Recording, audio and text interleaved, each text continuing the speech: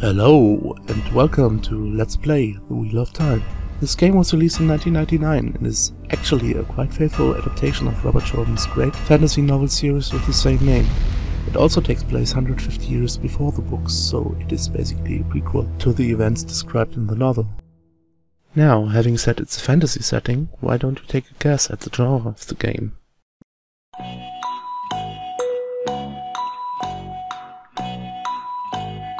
If you said RPG, then you are Wrong, wrong, wrong, wrong. Wrong, wrong, wrong, wrong. This game is actually a first-person shooter, and this genre blend alone makes it interesting, especially if you like Hexen. It was also a huge success critically, and way ahead in technical, gameplay and story aspects compared to other FPSs at its time. However, it also failed in sales, which is why I think the great majority of you guys have never even heard of it. This can be traced back to two things. First, the lack of decent marketing required for a game without a big name, and secondly, well, let me paint you a picture. Yes, it had to compete with not one big name, but several highly anticipated games. All of them on the list of all-time classic first-person shooters. If you find yourself in such a position as a game designer, you have already lost. I don't believe many of you will be familiar with the game's settings, and neither did the game's designers. So let's watch some expositionary intro, shall we? The wheel of time turns, and ages come and go, leaving memories that become legend. Legend fades to myth, and even myth is long forgotten when the age that gave it birth comes again. In one such age, long past, the age of legends, mankind enjoyed a time of prosperity. Certain people, called Aes Sedai, were born with the ability to sense and channel the One Power. This was the energy at the center of the universe, the driving force of creation. Drawing on the One Power, the Aes Sedai could accomplish anything. They controlled the weather, healed the sick, and gained virtual immortality. With mastery came arrogance. One woman used her power to bore a hole into a place existing outside time and creation. This released a dark presence into the world. Although it took the name Sheatan, it became known by many others. Father of Lies, Soul's Bane, or most commonly, the Dark One. Many flocked to the Dark One's banner, including 13 of the most powerful Aes Sedai, known later as the Forsaken. Their army was filled with twisted creatures created by the Dark One out of nightmare. Trollocs and their horrific masters, the Myrddraal. The War of the Shadow had begun. A man called the Dragon led an assault against Shel Ghul, the location of the Boar, and he succeeded in forcing the Dark One back through the breach. He closed it off, trapping the Dark One and the 13 Forsaken on the other side. The Dragon created a collection of palm-sized stone seals to contain the power that kept the prison closed. These seals the Dragon entrusted to the remaining Aes Sedai. For years, the Aes Sedai kept the seals safe in the White Tower.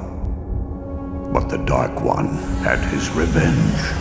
Moments before his banishment, in a final blow against the Dragon, he tainted the male aspect of the One Power. The taint drove every man who could channel insane. And uncontrolled, these madmen rent the very earth with their power. This time became known as the breaking of the world. The women of the Aes Sedai rallied and eventually destroyed the male channelers. But many of the seals were lost in the chaos. Only 2 remained within the White Tower. To this day, the Aes Sedai search for the missing seals, but unknown to them, others search as well. What was, what will be, and what is, may yet fall under the shadow.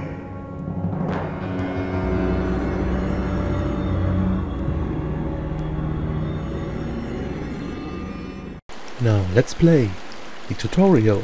And as you can see here, game designers had the brilliant idea to make an optional tutorial 10 years ago already. Isn't it about time we learned from the past? Elena, in order to be initiated into the White Tower, you must be tested. The artifact you see here is a special tirangreal for this purpose. Walk through each of its arches in turn. They will bring you face to face with your greatest fears. Don't panic, but listen for my voice. I will guide you through. In this way, we start your training. The first time is for what was. The way back will come but once. Be steadfast. You were a curious child, Elena. A cave-in trapped you inside this dark cavern. You huddled in the blocked entrance for hours, terrified of the dark. Finally, someone from your village dug you out. That's not going to happen now. Because you never actually explored this cave, it is forged from your suspicions. It is what you feared it might be.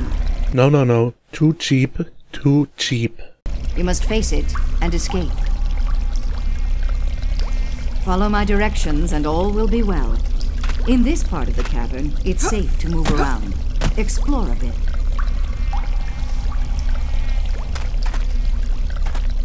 Stay still. A way has opened in the passage. Follow it, but be careful.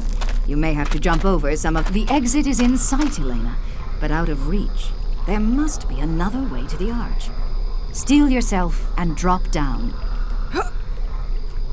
You're hurt, child. Take some of the roots that grow in this cave. They have healing properties. Rest a moment. The root works better if you're still. The only exit appears to be through the water. Even Aes Sedai can drown. There's another exit to this. The arch is close, but there's a climb first. The path is broken, so you'll have to leap over the holes. Be wary of cliffs. The way back will come but once. Walk through the arch.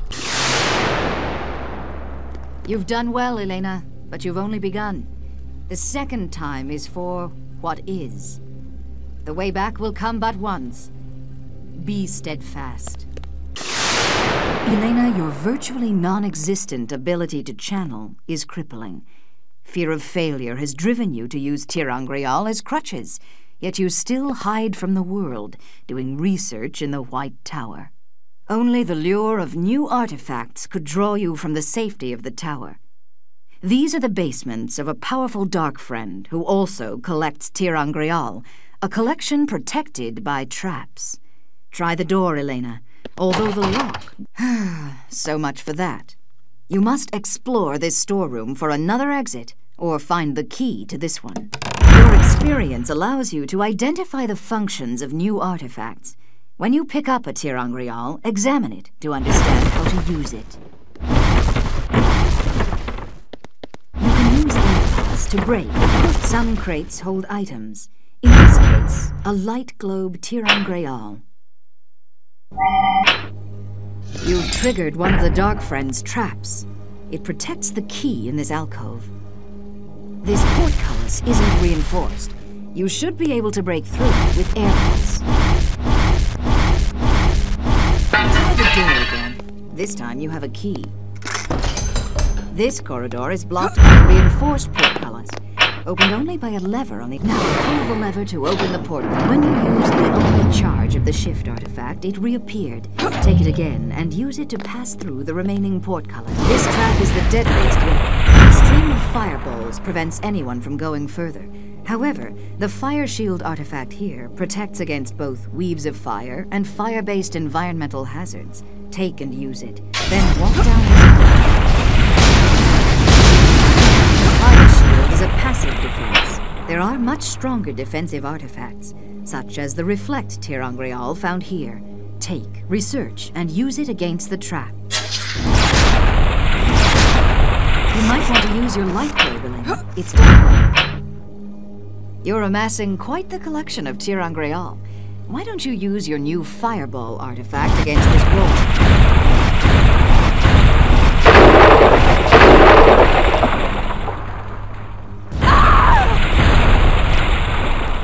The arch is there, Elena. Only a few steps away. That's all, folks. See you next time when we explore the depths of the tutorial even further.